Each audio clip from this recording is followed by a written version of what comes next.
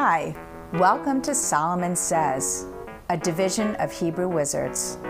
I'm here to teach you everything that you need to know about being Jewish so that you too can become a wizard. Hi, I've made this board just for you. It's the clothing board, or Begadim. And it's one of our Hebrew boards in our curriculum of Jewish education. And here we have a sweater, a green sweater. So we would say sweater. I like to encourage the children to use a nice old Jewish accent for this. Sweater, sweater. Now, the color of this sweater, if you remember, is yarok, which is green. Sweater yarok. Here we have a dress, a beautiful dress. The dress is pronounced simla, simla for dress. And here is a red shirt. To say chultza, chultza aduma, which is a red shirt. Remember, the word adom means red in Hebrew. And here we have a pair of pants. And we would pronounce this mich-nasayim. Mich-nasayim.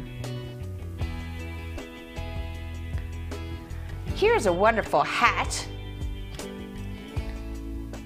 And the wizard's wearing this hat to show you how much he loves his hat. This is kova. Kova is hat. Kova. And here's a lovely young girl, a yalda, which means girl in Hebrew. And she's wearing a skirt. Do you like her pretty pink skirt? Chatza'it.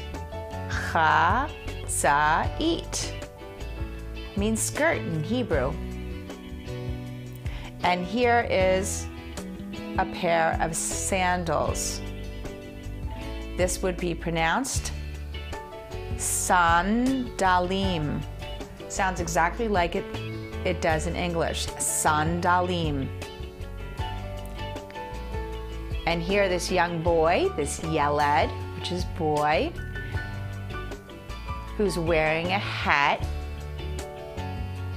is also wearing a pair of orange shorts. Michnasayim, which is the same as pants. Kitsarim, kitsarim. So michnasayim, kitsarim are shorts. Shorter pants are michnasayim, kitsarim. Here are shoes. And you would pronounce this na'alayim. Na'alayim are shoes. Na'alayim. And I really like this word because socks usually are a little stinky, and you can think about throwing them in the garbage. Garbayim are socks. Garbayim. Throw your socks in the garbage because they're stinky. Garbayim. So let's play Who Wants to Be a Wizard for a second. And you could do lots of different fun games with it. You can practice your colors. You can practice counting to 10 by counting the 10 different clothing items. You can play races with a doll and have different clothes forms so that you can see who can dress the booba, which is a doll, faster, compete with each other in teams.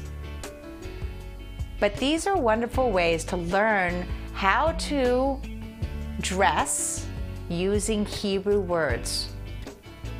So we hope that's been helpful. Thanks for joining Solomon Says. 'Cause I wanna be a wizard.